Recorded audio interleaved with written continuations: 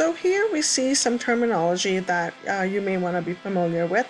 So here we see blunted papilla, and when you look at what a blunted papilla looks like, basically what we're looking at is that the papilla is gone and it's flat. Blunted kind of means flat. So the papilla is gone and it's flat, as we see here. So here is an example of blunted papilla. See how the papilla is supposed to take or be like in this area over here, and the papilla has receded or is flat. This is an example of a blunted papilla. Let's look at papillas only, okay? So we started with blunted papilla, and when we're saying papilla, we're referring to the area in between the mouth. Another thing that could happen is someone could have a bulbous papilla, and a bulbous papilla basically means that the papilla is so inflamed, it's so bulbous that it's sticking out. So let's look at this picture here.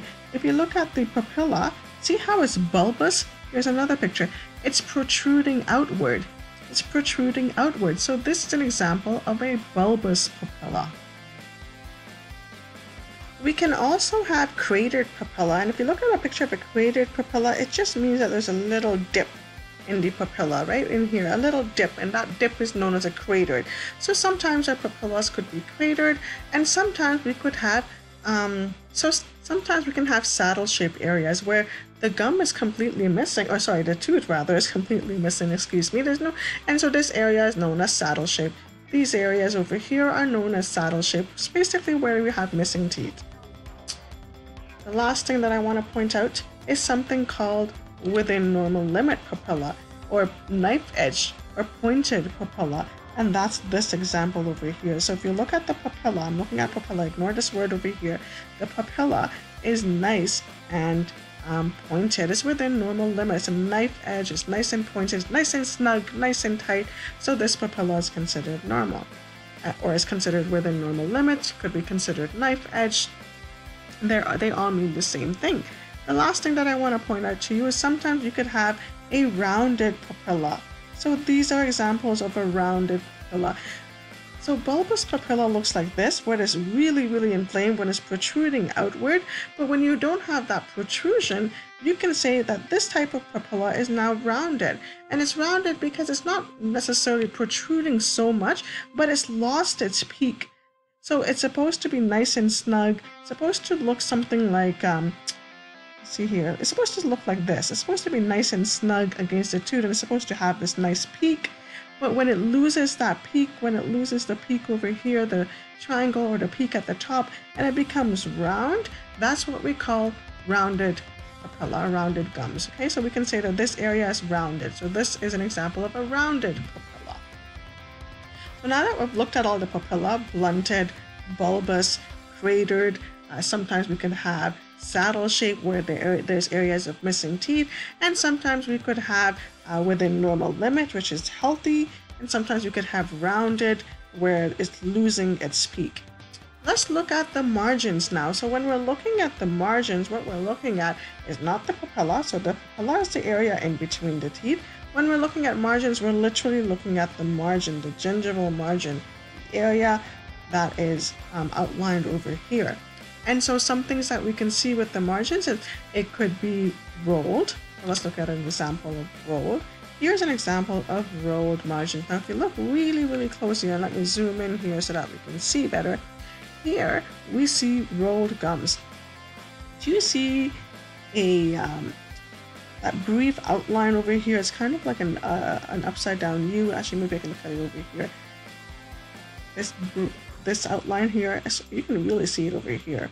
It's like a U that's just surrounding the tooth over here.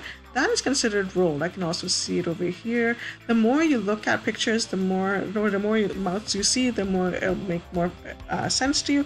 But rolled gums is just literally like an outline, like a U outline around the gums.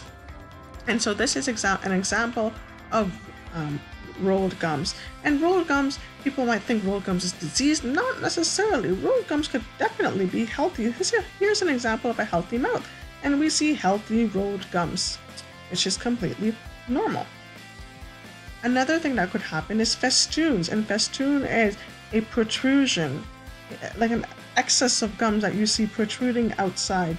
and it's protruding on the gingival margin. Some people call it like a lifesaver because it looks like a round thing. If I show you a picture, it might make more sense.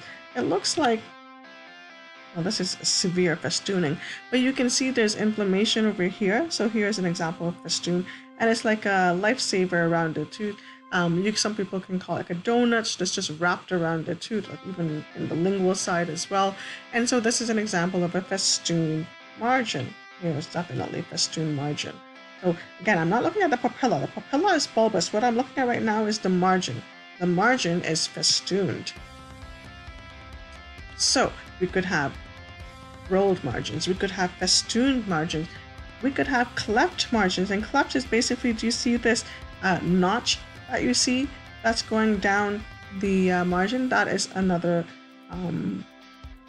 thing we can see in people who might have periodontitis. So we see a notch, and that notch is known as a cleft. Okay, so these are clefts that we can see, and these clefts are also something we can see when we're looking inside people's mouth. And sometimes we might not even see rolled gums. Sometimes you just might see flat gums with no pronounced U at the bottom, no rolling at the bottom, and that is also considered normal as well. So sometimes we can see healthy rolled gums. Sometimes we can also see gums that are rolled but not necessarily healthy. So again, you can have healthy rolled gums, or you could have diseased rolled gums as well.